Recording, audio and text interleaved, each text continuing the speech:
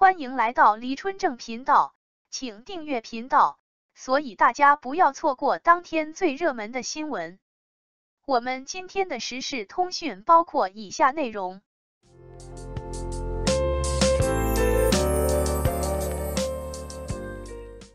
被质疑假唱，肖战开全麦力争清白。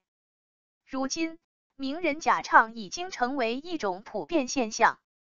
可能是他们真的不会唱歌，也可能是很多明星为了更好的舞台效果而选择对口型。这不，肖战也面临同样的问题。肖战被质疑假唱不是一次两次了，尤其是在227事件之后，他的黑粉迅速增加，越来越多的人揭穿了他的假唱。但他真的假唱吗？肖战天生就是歌手。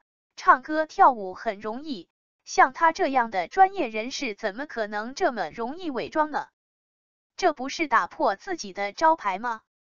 反正我怀疑。想必大家都看到了，肖战的工作量明显增加了，很多晚会都邀请他唱歌。每次他出来唱歌，就有人说他是装的。一次又一次，肖战终于反击，唱得满满当当。力争清白，开个五谷杂粮对于一个艺人来说是相当有挑战的，因为太考验唱功了，一不小心就会被训斥一顿。在我认识的艺人中，敢开全麦唱歌的只有张杰一个。张杰的声音极具穿透力，听过他现场直播的朋友应该知道他的实力。这一次，肖战能够大胆站出来与全麦合唱。反正我很佩服，不知道那些黑粉为什么要粘着他，明明他很好，非要找茬。面对黑粉的无理诽谤，小飞侠实在不能让自己的偶像白受欺负，第一时间拿出了证据。有球迷在网上晒出了肖战训练的照片和视频，证明了他的偶像身份。从现场视频来看，肖战没有变声，也没有对口型，而是全程亲自演唱。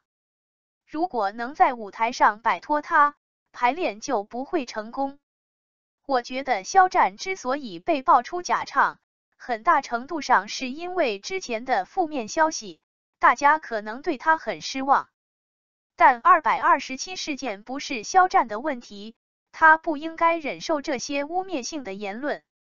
我们要为自己说的话负责，不能凭自己的话就对肖战下结论。肖战能不能放手，包括老师对肖战的支持。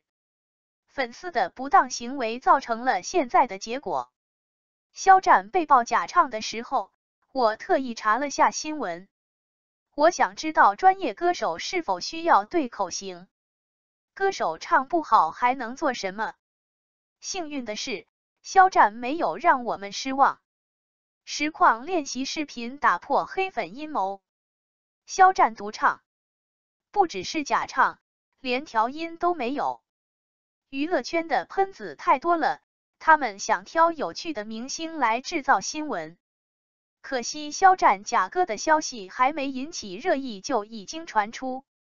肖战是专业的歌舞歌手，唱歌完全不是问题。所以也奉劝各位黑粉，下次黑肖战的时候多看看详情。其实我不喜欢追星，我只喜欢肖战，但是这样一个善良帅气的男艺人被黑化了，我怎么能不生气呢？肖战要证明自己。好在球迷第一时间拿出了关于肖战的证据，而现场训练视频就是最有力的证据。这次巨魔又被打脸了，这次对肖战的假唱有了新的认识。人红是非多，这句话可不是闹着玩的，不然也不会有那么多人要黑肖战，也上不了热搜。太好了，这次肖战又化险为夷了，这回那些巨魔可以闭嘴了。连续3次给肖战升级，无视强压，官方出手才是真的降维打击。不少网友疑问，肖战的商务为什么关注度会这么高？还有网友疑问，作为演员不宣传作品，反而天天宣传广告，有点舍本逐末。其实不然，肖战的影视作品关注度同样的高，而且还有一个非常特殊的现象，能让商务和作品成为一个无限流的循环模式，相互互补，能达到与影视作品达到一样爆的效果。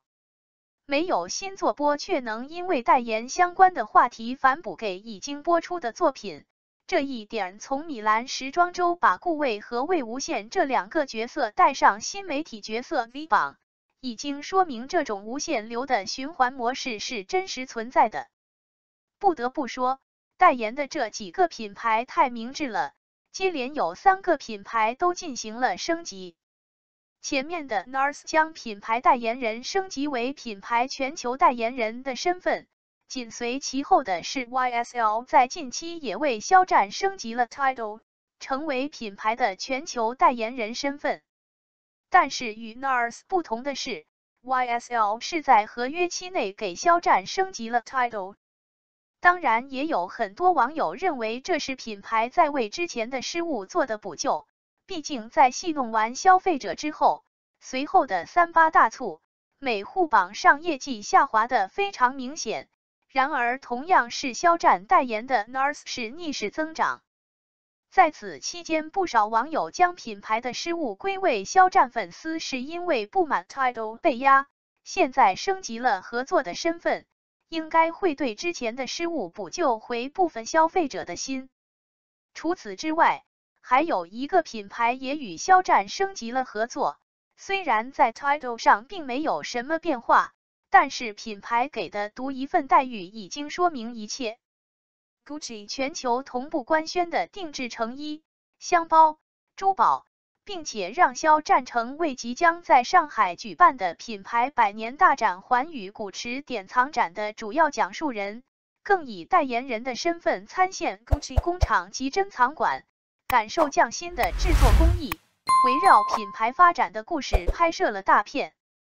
亲自测试了一下，只要是带肖战 Gucci 品牌代言人和与品牌此次大展活动有关，或者是肖战 Gucci 外网官网刷屏等话题，无一例外都会被限得死死的。但是带别的，就比如肖战杨紫用同一辆车就不会有这种现象，就像被设置了敏感词一样。然而，品牌并没有因为这些外力因素所影响，不仅没有停下正常的宣传力度和节奏，颇有一种你压你的，我整我的，一点也不影响。海外官网刷屏官宣 ENG SUB 一个不落。不管是什么时候，面对小动作，官方出手才是真的降维打击。当然，这也是因为肖战已经给品牌展示了综合实力，毕竟肖战米兰时装周这个话题，短短半月就创造了一部爆剧的爆量85亿，期间不限于品牌大名，品牌 CEO 都被带上了微博热搜、海外市区热门搜索，而这些直接关联的内容不是别的，正是肖战代言的 Tarte 和 Gucci 这两个品牌。最重要的是，肖战效应也有着超长的长尾效应。感谢您观看视频。如果您觉得本时事通讯有用，请不要忘记点赞、评论和订阅。祝您生活愉快，充满活力。再见。